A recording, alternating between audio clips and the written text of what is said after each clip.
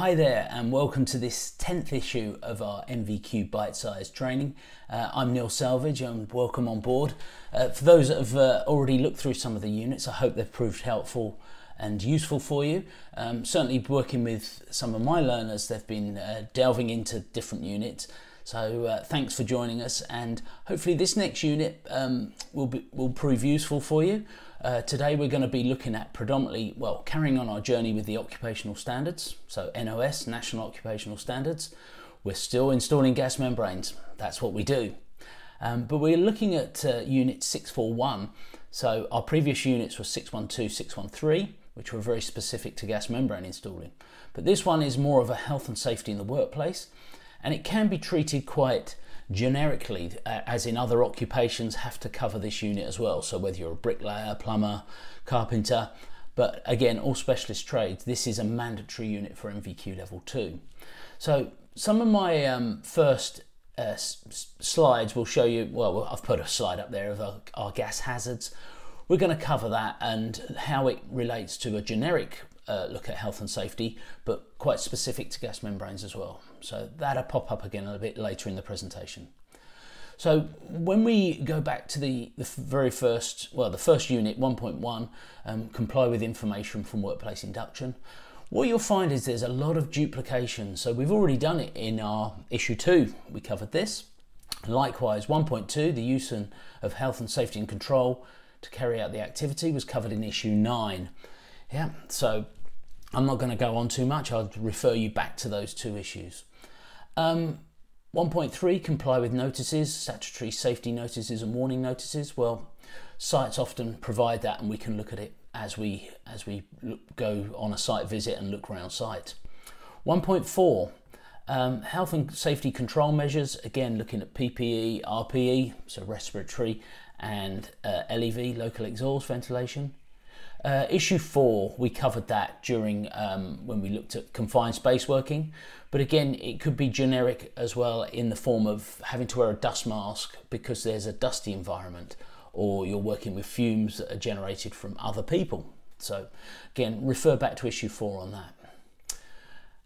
1.5, we covered that in issue 2, where we looked at the control of equipment relevant to the work, so how you're using your equipment.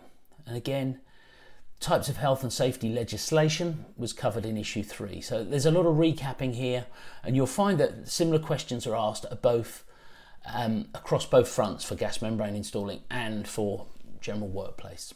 Yeah, and how to comply with the control measures that have been identified by risk assessment and SSW, Safe System of Work. Again, we covered that in issue 2. So getting on to something that's a little bit new to us here, 2.1, it's all about recognising hazards and how to report hazards, changes in circumstances within the workplace. Well, we work in a construction environment, so there's lots changing all the time, and I always ask learners what are the main things that change during the course of, or between visits, for example. Might have a gap, a month between first visit and second visit. You get a lot of changes. People might change. The personnel on site, other teams, other occupations that are on site. There might be changes in the layout of the pathways, the traffic plan. So having a full awareness, it might require you to go back and do a new induction, or just recap with the daily safety notice boards, because they're changing on a daily basis as well.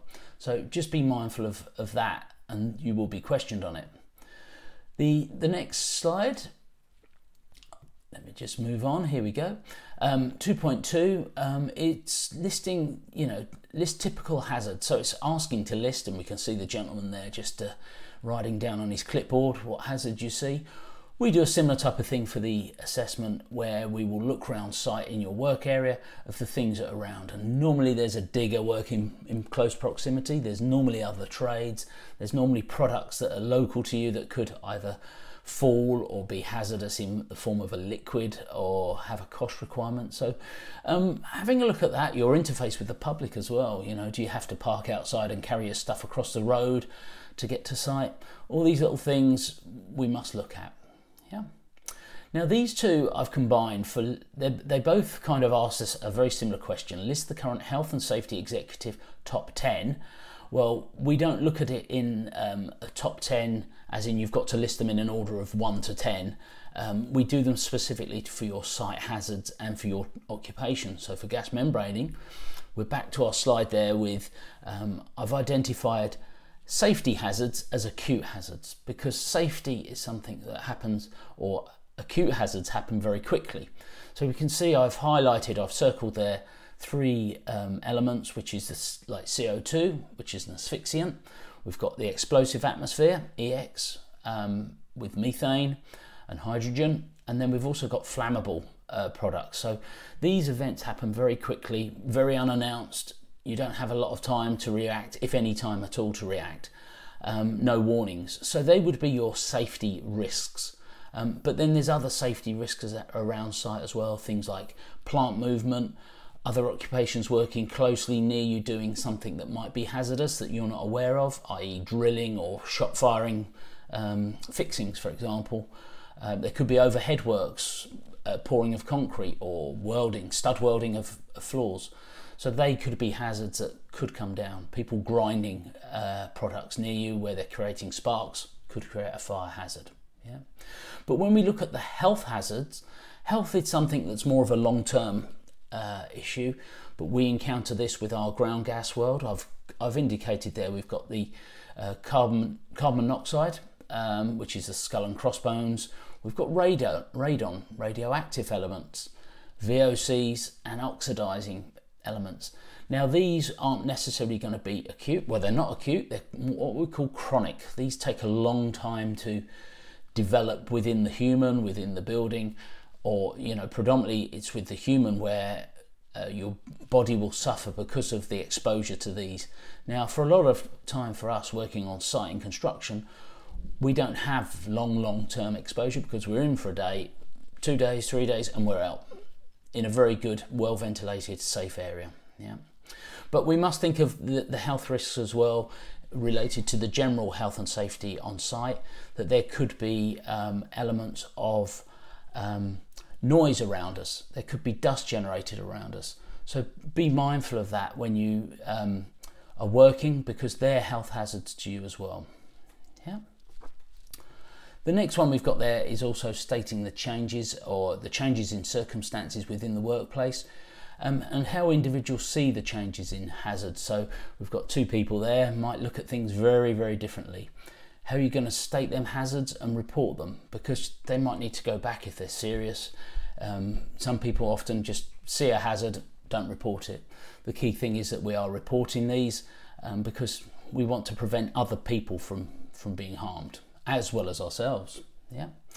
So we've also got, maintain the contribute to discussions, providing feedback about doing work, working safely to policies and practices. So we can see manual handling is a big one. That will come up in our final unit, 643. Yeah. And also attending things like toolbox talks.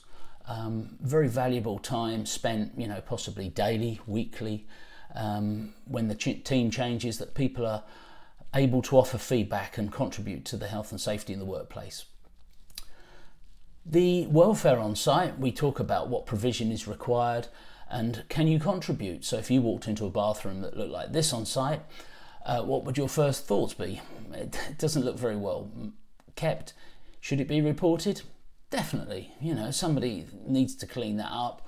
Not a very nice job, unfortunately, but welfare is a requirement that should be kept in a good working order.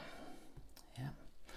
Also looking after all our PPE and our own health and safety products. So we can see there a nice locker with high-vis boots, all the things that we spoke about in the previous units.